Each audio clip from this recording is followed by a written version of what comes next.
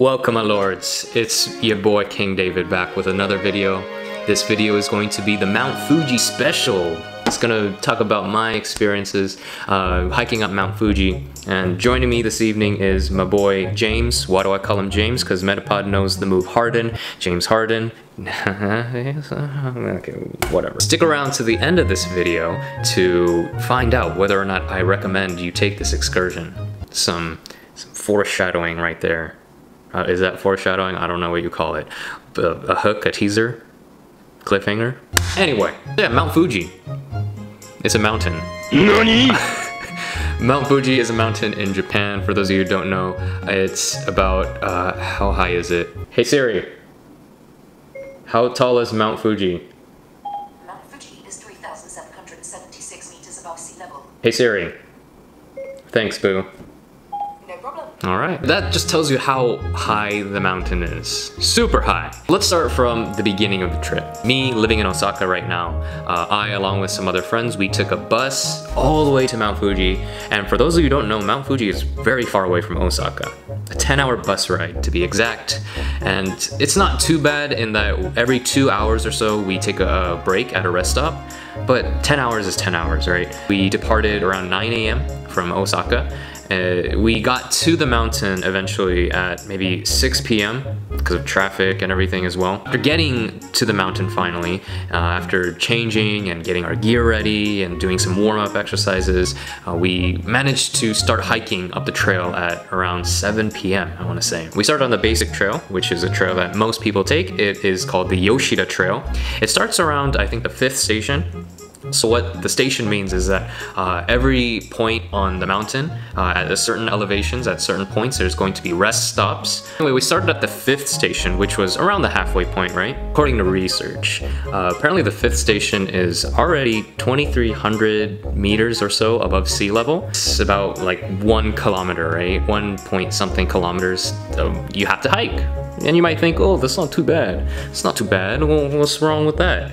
It's pretty hard, let me tell you. No joke. It's a very pleasant hike at the beginning, don't get me wrong. You can see an incredible view of all these mountains and trees and rocks and stuff. And you get to a point where there's almost no trees. And it's just rocks and rocks and rocks. Thing about Fuji that if you go, you're gonna notice that it is just very monotonous. It is very tedious. What do I mean by that? There are points where, like, you hike up the mountain and you're going not straight up. No, you're going zigzag, like right and left and right and left and right and left and right and left. And this continues on for, I'd say, like a good couple of hours too. And also considering the fact that when we went, which is, you know, the beginning of August, a ton of people on the mountain walking up the same trail you are, and it's just people. Yes! It's hard to go at the pace you want to because there are so many people. So my friends and I, we reserved our lodging at the 3rd, 8th station, something, one of the 8 stations. We found ourselves saying so many times like, oh, are we there yet? Are we there yet? Are we there yet? We had to take breaks along the way. This is very tiring, right? It's just like walking up stairs that are going left and right, upwards, just for a couple of hours, for hours and hours. There are some parts where you also have to like climb up rocks too with your bare hands. Making it even more difficult was the fact that we were hiking at night because we wanted to catch the sunrise because it gets dark real quick. What was also interesting though was we were able to see fireworks all in the distance. We were seeing fireworks from above, which is really weird, right, if you think about it. Because usually you see fireworks, you know, from the bottom and you see it in the sky. No, we were looking down on the fireworks. That was really interesting. Apparently that was rare even for the tour guide. By the way, I also want to say, being a tour guide for the mountain, it must really incredibly suck because they were hiking up the mountain too along with us. You'd assume they would just take us to the mountain and be like, no, you know, I'm just gonna chill here. No, they were hiking up the mountain along with us. And the fact that they have to, especially the people coming from Osaka, they have to ride the bus for 10 hours with everybody and, you know, back and forth, and they have to hike the mountain up to guide the people. They have to do that probably, what, how many times? It's crazy to think about. And where were we? Lights, right.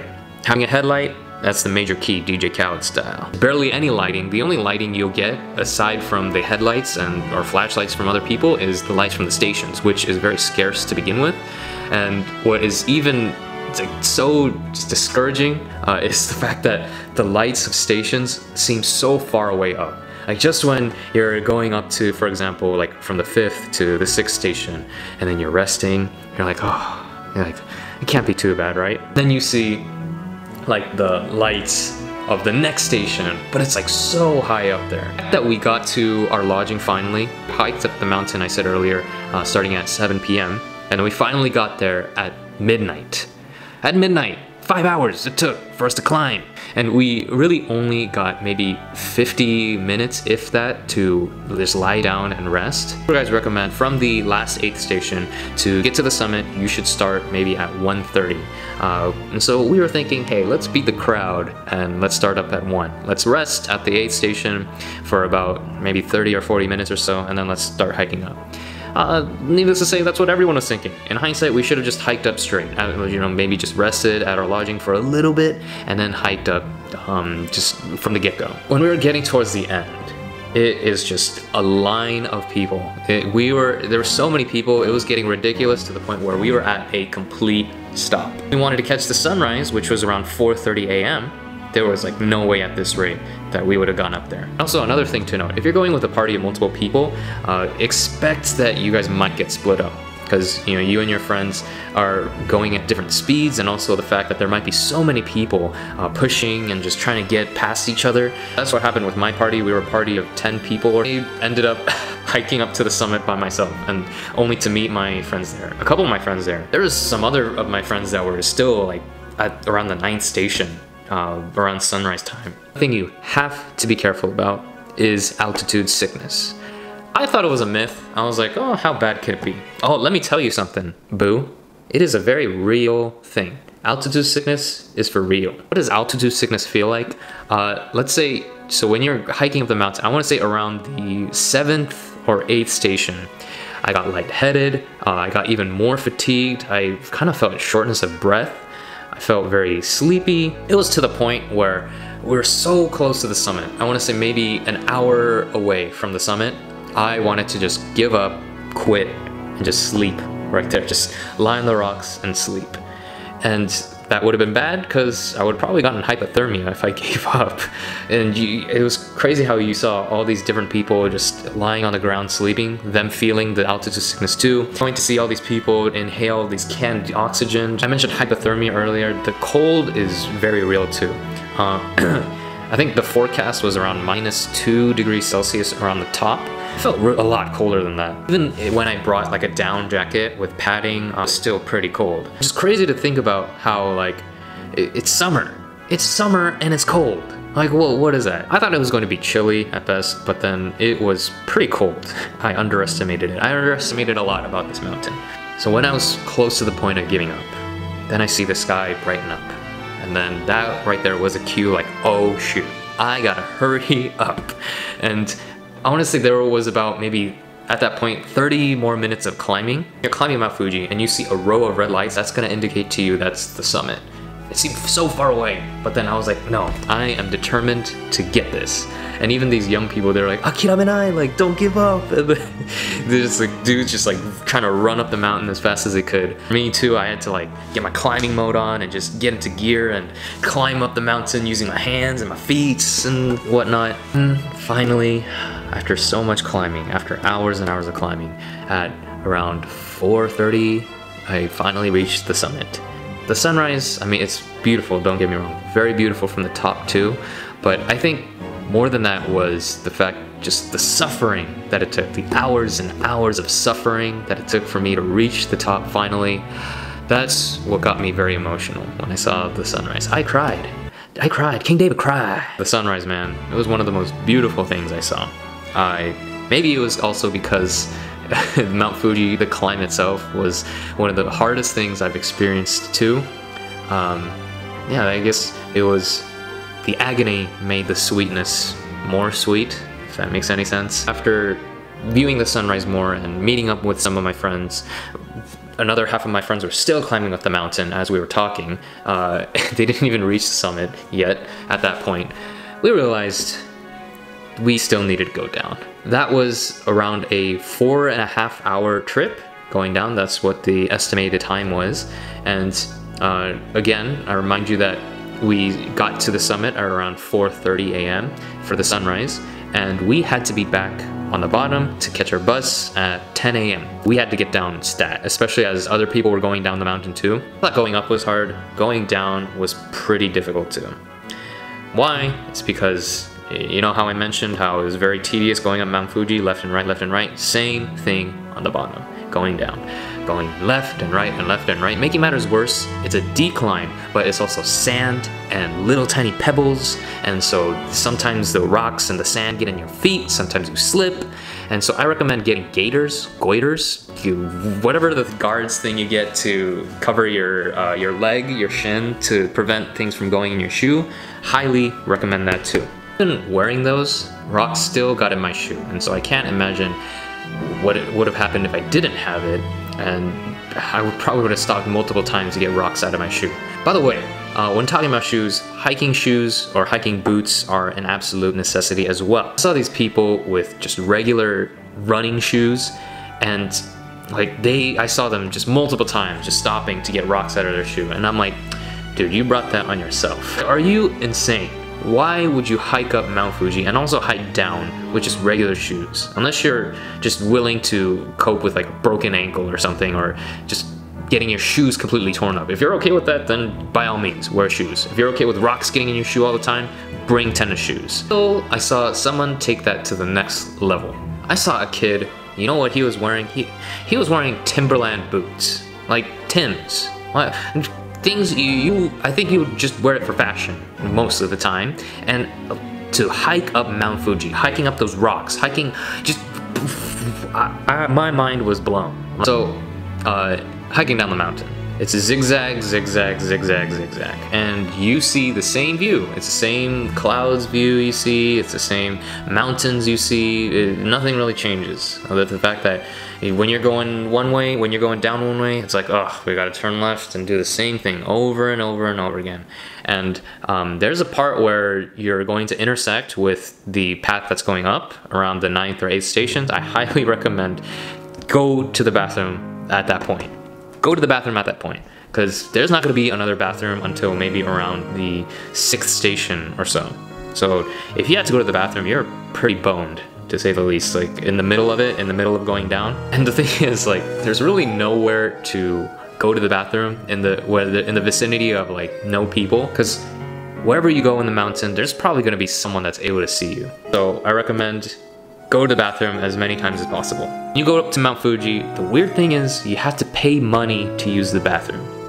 It's about, I think every bathroom, every time you use it, it's 200 yen. But if you manage to stay at your station, you can, after you pay the 200 yen, you can go as many times as you want at your station, at your lodging, of course. And also, it's a squatty potty too, so if you have to go number 2, then it's a pretty big problem. I don't know how people manage to do it. Like, there's nowhere for you to grab. I've never used a squatty potty before, so when I had to go, there was nowhere for me to grab onto, so I had to like hold the walls and stuff to prevent myself from falling. Yeah, it's really a comfortable thing to do when you've never done it before. So after hours and hours of hiking up and hiking down, the good thing about going down is it takes half the time, 4 hours, going down. The time-wise, it's not too bad. It's just, again, the sand and the rocks make it even more excruciating. And the fact that we didn't get any sleep at all, almost maybe like 30-minute nap, like a 30-minute period of just shutting my eyes. Finally, make it to the bottom of the mountain, finally make my bus. I just felt so dirty, so tired. So that was my overall experience of hiking Mount Fuji from beginning to end. So after being done with Fuji, how do I feel about it? Let me give you a saying, translated from Japanese. Something along the lines of, if you've never hiked up Mount Fuji even once, you're a fool. But if you hike it up again, you're a fool as well. And that just sums it up so perfectly. Like, do I recommend going up Mount Fuji? Absolutely yes. But I think the biggest reason why you should is not just because of the beautiful sunrise, but to say that, hey, I managed to hike up this ridiculously long, famous mountain, this world-renowned mountain, world heritage mountain, just to have something to brag to your friends that, hey, I did this cool thing. How about you? Did I do it again? Heck no. You must be out of your mind. I'm not gonna do that again. Never doing that again. I never want to hike up a mountain ever again either. Even if you paid me $1,000 to hike up Mount Fuji, I would not do it again. That's how badly I don't want to do it. Now, I recommend you do hike up Mount Fuji, but here's what I would do. Here's some pro tips, my lords. Number 1, bring these essential items. Layers of clothing, especially a jacket, because as I shared earlier, it gets pretty cold towards the top of the mountain, and you're gonna need layers that you can easily put on and easily put off. I recommend getting like tight body Under Armour shirts, some long sleeve dry fit shirts, just layers and layers of clothing. To prepare a headlight, because that's going to be key for seeing in the dark. Goiters or gaiters, whatever you call it, I still don't know the pronunciation of it. The things that prevent rocks from getting into your shoe, you're going to need that for when you go down the mountain. Bring food, bring snacks, bring, people said on Reddit, a day's worth of food. And I felt like, yeah, that's pretty true. You're going to need that. You're going to also need plenty of water too. If you're planning on watching the sunrise, don't do what I did. Don't try to hike up the mountain in one night. Take time, plan your trip out over the course of multiple days. So for example, if you're planning on going on a Saturday, don't start hiking up the mountain Saturday evening. Start hiking up Saturday morning, and that gives you maybe 5 or 6 hours or so to get to your lodging, and you know, rest as much as you can, and then when it comes, you know, Sunday night, then you can just start hiking up the mountain after resting for a significant amount of time. You won't have to do what I did and pull an all-nighter and just go without any sleep at all. It was like a big reason why the trip sucked, was just the lack of time to rest. It hurts me. With those things in mind, I recommend Mount Fuji, in all seriousness, because it's like one of the most beautiful sights you're going to see when you reach the summit. Another thing is like, I wouldn't try to predict the weather on towards the summit of the mountain, because they say the weather around the top is so unpredictable. We were very fortunate to see the sunrise, and there weren't that many clouds either, but apparently like there's a couple of times where there's a typhoon or there's like a storm happening, so much so to the point where the staff, they prevent you from going to the summit, and they say, oh, you can't go up, you gotta go down, sorry. Before you hike up the mountain, pray. Pray that the weather will be nice. Yeah, plan ahead. Be smart. Don't be dumb. Like me. Thank you so much for watching this video, everyone. I hope you enjoyed it. If you like videos like this, go ahead and like, comment, and subscribe. Feel free to share in the comment section down below if you've ever hiked Mount Fuji. What was your experience like? If not, has there been anything else you've done in your life that was super difficult or super hard that you never want to do again? If you haven't checked out my other videos on this channel, go ahead and do that as well. So yeah. That's Mount Fuji. Fuji out. Know what I mean?